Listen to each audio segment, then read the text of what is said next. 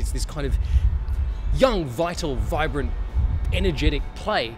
And most of the time, people think they know it or treat it like a museum piece, or do it in traditional dress with traditional kind of voices. And I think that's something that we've seen enough of, and I wanted to see what you could do with it, and whether or not you could take that classic Model T chassis of a car, put a jet engine underneath it, and then thrash it around a paddock and see what flies off it.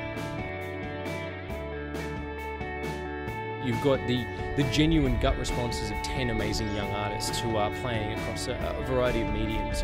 It's a show that has animation in it. It's a show that has music, some of which has actually been arranged by the cast. It's got some original stuff in it. It's got them talking about their own lives based on the stimulus of the scenes and the situations.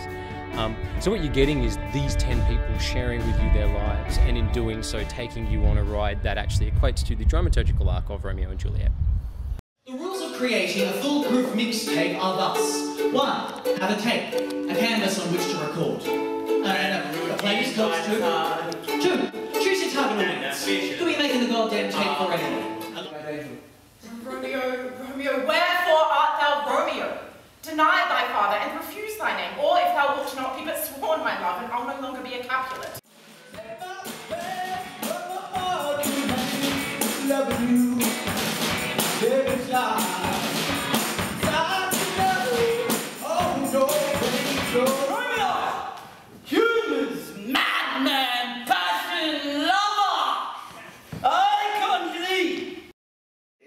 Shows how great love is and how it can be found in the most chaotic, most difficult places, but how it's just so pure and how it's just so fulfilling. It's fantastic. It's an absolutely brilliant backsetting for this pure love. If they do see thee, they will murder thee.